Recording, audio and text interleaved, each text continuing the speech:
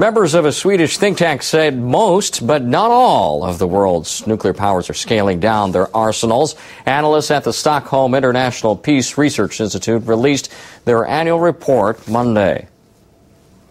They looked at the 5 nuclear-armed countries that belong to the International Non-Proliferation Treaty and 3 others, India, Pakistan, and Israel. They say the nations possess about 17,200 nuclear warheads. That's 10% fewer than last year.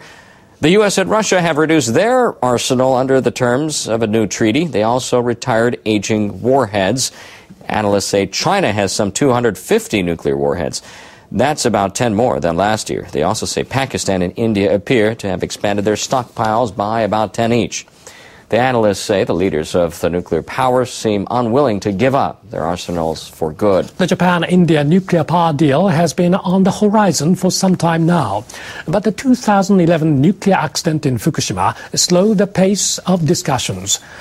As Abe and Sin move forward on this issue, experts say they'll have difficulty mapping out a strategy on another what to do about China. Professor Takako Hirose of Senshu University has insight.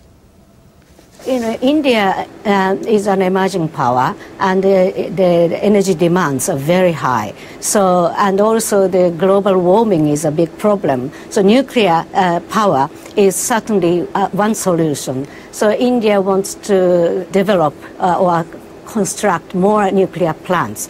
And Indian people admire Japanese technology. Despite Fukushima, that sort of admiration hasn't gone down. So certainly for India to construct more nuclear power plants, India needs Japanese cooperation.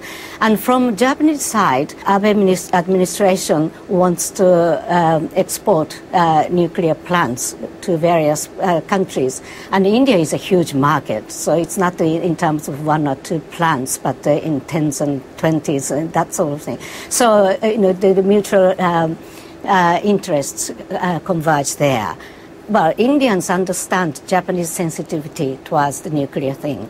So, but at the same time, the nuclear matter, it has been a kind of irritant for Indians. They want to leave, jump, but because of this, they have to wait. They have been very patient. So with the conclusion of the nuclear agreement, I think that the relationship between the 2 countries, not only in terms of nuclear cooperation, will develop very fast. Both Japan and India perceive China as a kind of threat. That's true. And both countries have a territorial dispute over that, with China. But India doesn't want to be used as a kind of pawn for containment policy or encirclement of China.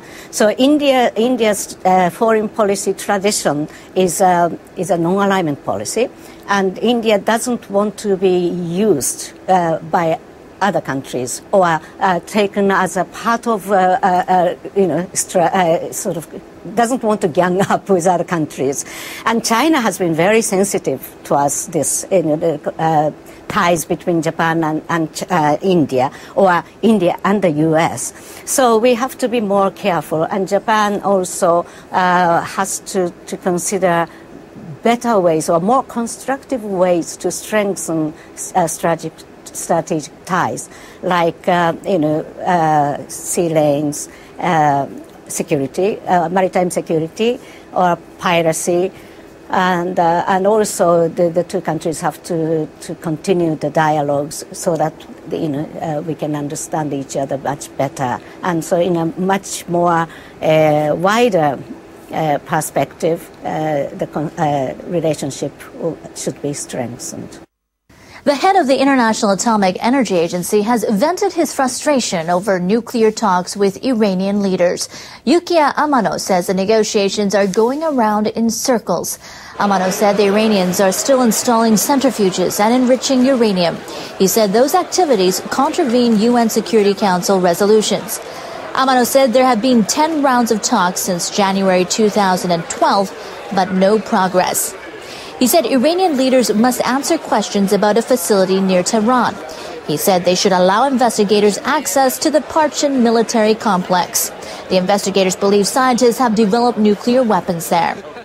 Agency officials have been trying to win concessions from Iran's chief nuclear negotiator Saeed Jalili. He's one of the candidates in Iran's presidential election later this month.